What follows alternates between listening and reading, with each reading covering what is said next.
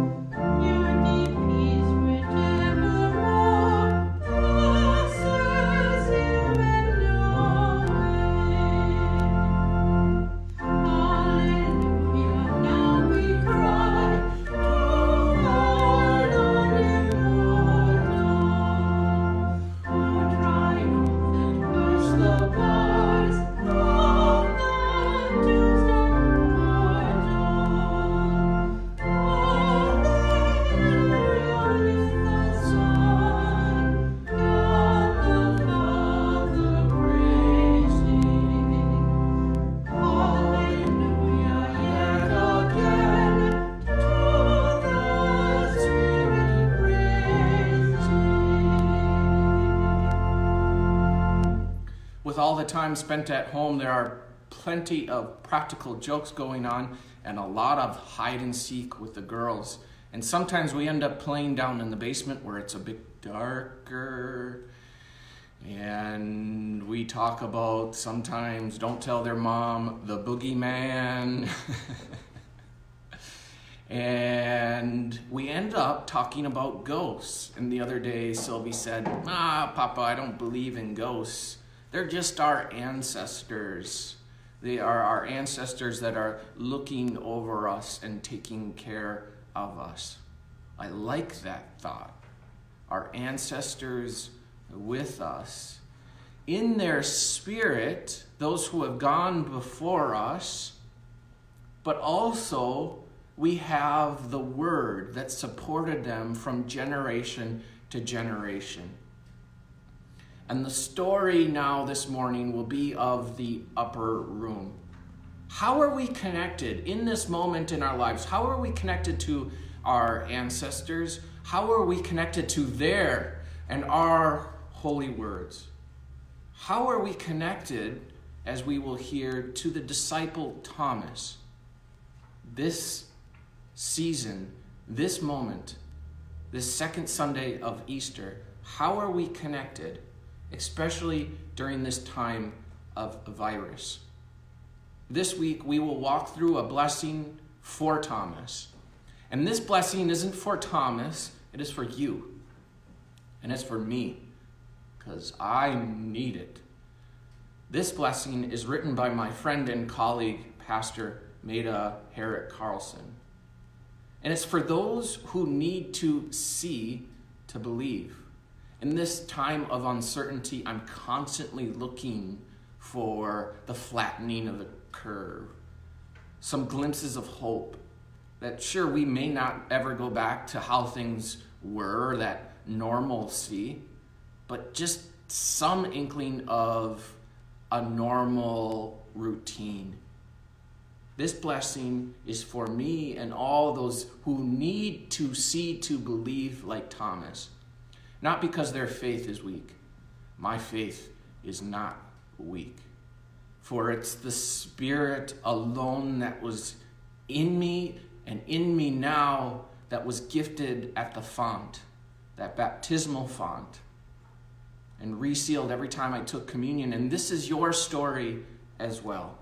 Our faith is not weak, but sometimes we need to see to believe like Thomas. Because we may feel dismembered by this virus, COVID-19, and all the situation that comes with it. And we know we can't bear it alone. So we do it together. And we're doing mighty fine as we go along. Now, once again, lifted up, resealed by the promises of our baptism, we hear it in the words of the gospel.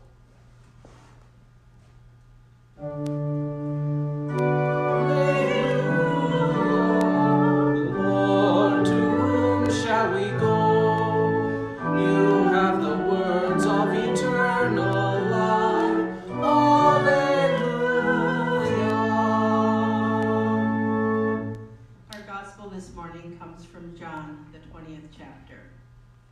The risen Jesus appears to his disciples, offering them a benediction, a commission, and the gift of the Holy Spirit.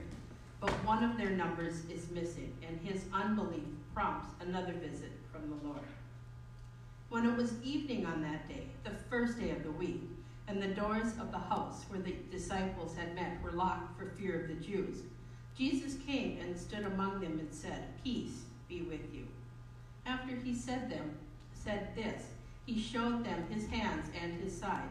Then the disciples rejoiced when they saw the Lord. Jesus said to them again, "Peace be with you. As the Father has sent me, so I send you." When he had said this, he breathed on them and said to them, "Receive the Holy Spirit. If you forgive the sins of any, they are forgiven them. If you retain the sins of any, they are retained." But Thomas, who was called the twin, one of the 12, was not with them when Jesus came. So the other disciples told him, "We have seen the Lord." But he said to them, "Unless I see the mark of the nails in his hands, and put my finger in the mark of the nails, and my hand in his side, I will not believe. A week later, his disciples were again in the house, and Thomas was with them. Although the doors were shut, Jesus came and stood among them and said, "Peace be with you." Then he said to Thomas, "Put your finger here and see my hands. Reach out your hand and put it in my side. Do not doubt, but believe." Thomas answered him, "My Lord and my God." Jesus said to him, "Have you believed because you have seen me? Blessed are those who have not seen and yet they have come to believe." Now Jesus did many other signs in the presence of his disciples, which are not written in this book. But these are written so that you may come to believe that Jesus is the Messiah, the Son of God, and that through believing you may have life in his name. The Gospel of our Lord. Praise to you, O Christ. So there is a locked room. Disciples, they are in it. They're afraid. And guess who's not there? Thomas. After all Jesus had been through, it's amazing. Jesus shows up. There he is. And he says those 4 powerful words. Peace be with you, my friends, my followers. Peace be with you. Holy Cross, peace be with you. Noah, peace. Settle your heart. So I have a shoelace here. And full disclosure, it's always good to be a bit vulnerable, especially in a position as pastor, because I don't have it all together, and there have been hiccups in my life as well. And one of them is I always struggled to learn how to tie shoes. I was even taken out of kindergarten class to go try and learn on my own with one-on-one. I just didn't understand it. The loop, and loop around. And then, so I just couldn't get it. So we went to 2 bunny loops, right? And then we just crossed them. And I have been doing that every day since for 37 years. But my 37th year, I decided, all right, I'm not going to do this anymore. I got to get the loop and then loop around and come through. I'm not going to do it live, though. I decided I needed to do that because I was learning all these sorts of knots for sailing. And one of them is the hunter bow knot. And it reminds me of my own life when I was messing up and not understanding how to tie shoes, all the knots that occur. But we have knots in life as well. These times, our stomachs might feel like they are in knots with all the stuff that is running through our heads. Like, I'm concerned and worried about my parents and all my friends that I'm not seeing right now. I ask that on a daily basis. Sylvie, Esme, do you miss your friends? And they say, sure we do. But through technology, they can stay connected with their classroom. And I love that we can stay connected too, as well, through this. We haven't seen them. We haven't seen our loved ones. Sure, FaceTime helps or whatnot, but if that technology is not available, and even if it is, we still worry about our loved ones. And our stomach can feel like it's in knots. We cross above, come around, and pull through. So kind of looks like shoes that are being tied. And then you come through.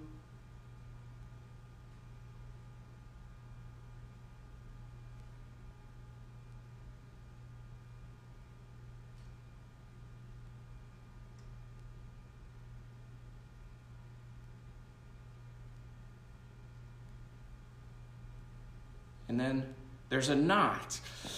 And it's really struggling, and we don't know where to turn or where to go. But just like our ancestors, we go to the Word.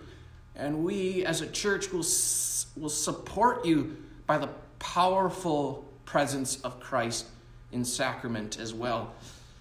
And sometimes people in the household are pulling, and there are so many expectations at other, because the world is still going around, even though we have these social distancing, and all of it's taking its course, and then boom, look at that.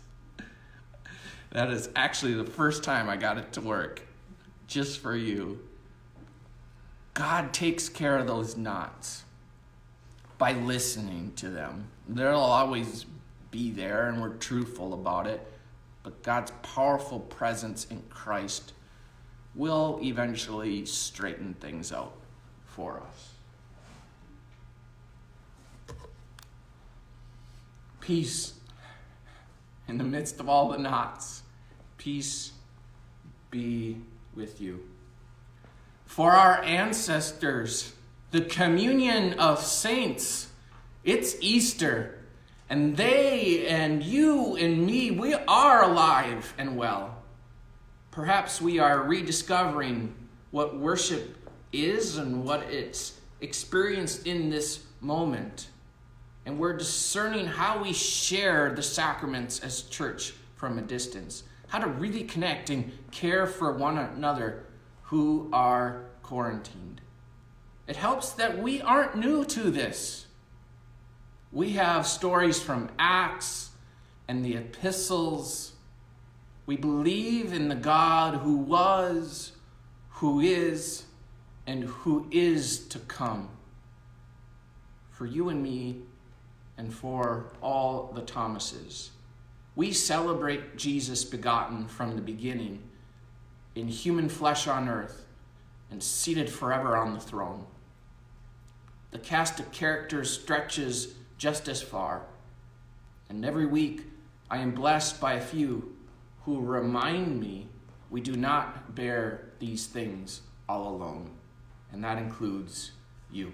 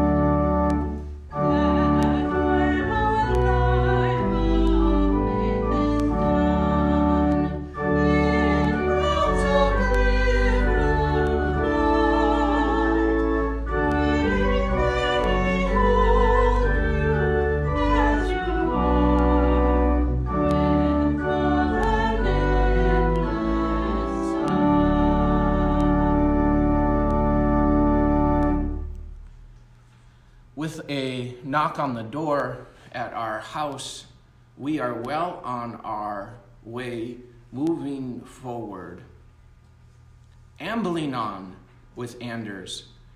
I invite you to take a look at Caring Bridge and follow his latest with him and the whole family.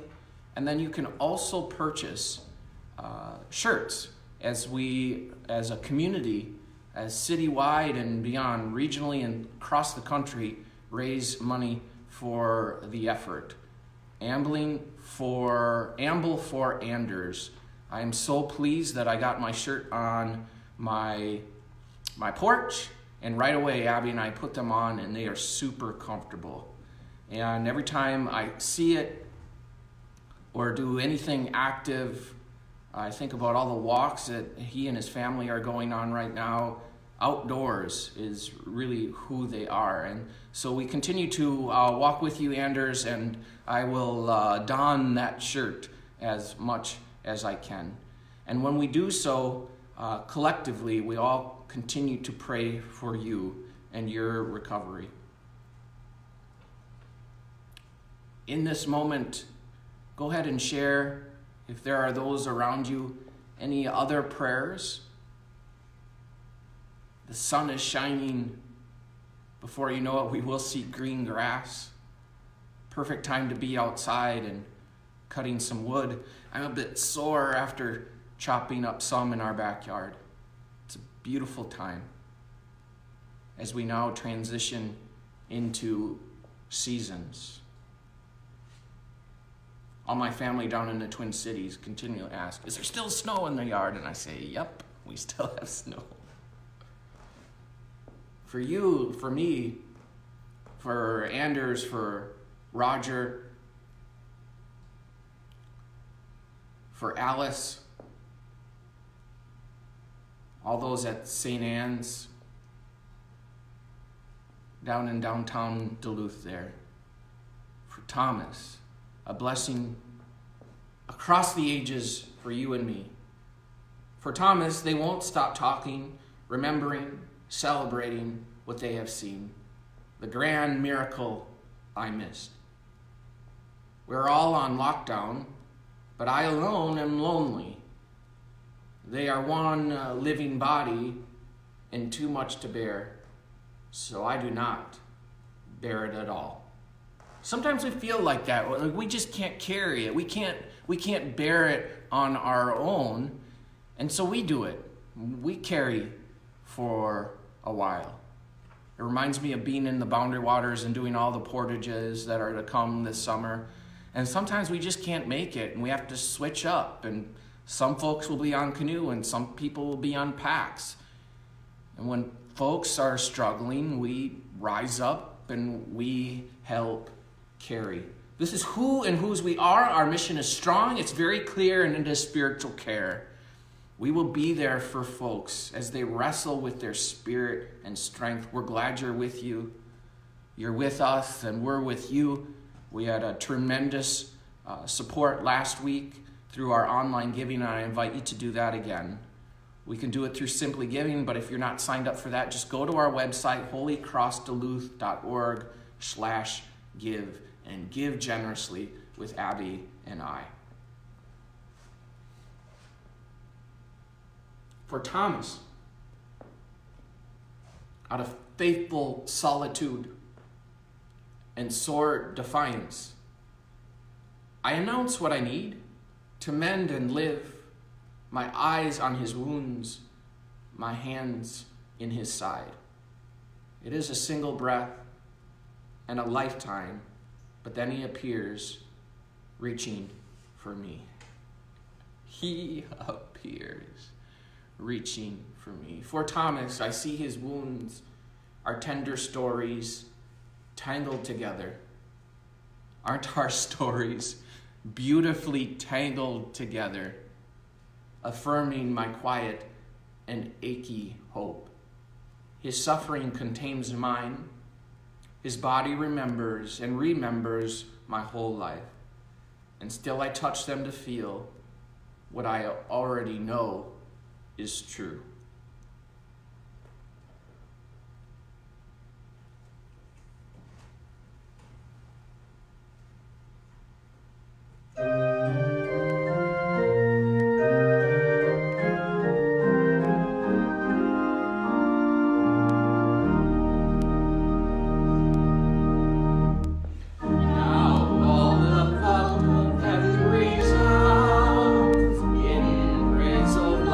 Still all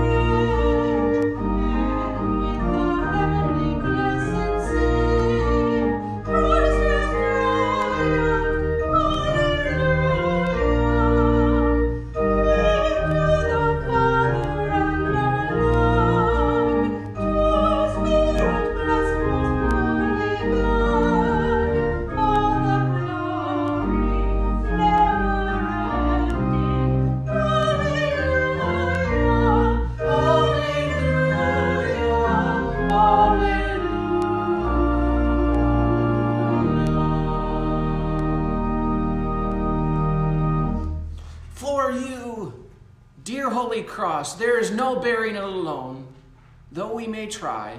For now, Thomas's story and ours is written in the hands and the side of the one who bears all things, the one who lives. God be with you until we meet again. When you're feeling like, I need some help, or you're down, please call the church office at any time. Go ahead and pray the Lord's Prayer. And I'm not a doctor, but I always prescribe going on a walk, even if it's just half a block or a quarter of a block. I am now announcing today that I will be walking the complete Superior hiking trail from the Jay Cook area all the way up north. It is 300 miles, but I have even more exciting news. I will be walking it with you. So, this is going to be a virtual walk. You will keep track of that quarter of a block, even that walk down the hallway. Keep track of your steps, and we can compute them to mileage. Happen to do a mile, we know that that is good. Even just getting outside is good for the spirit. And after each week on a Friday, we will report to the office our mileage, and we will see how far we get together on the beautiful Superior hiking trail. But in the meantime, God be with you until we meet again. The girls and I and Abby are singing this in our living room, and every time we do, I think of you, dear Holy Cross. Hold fast.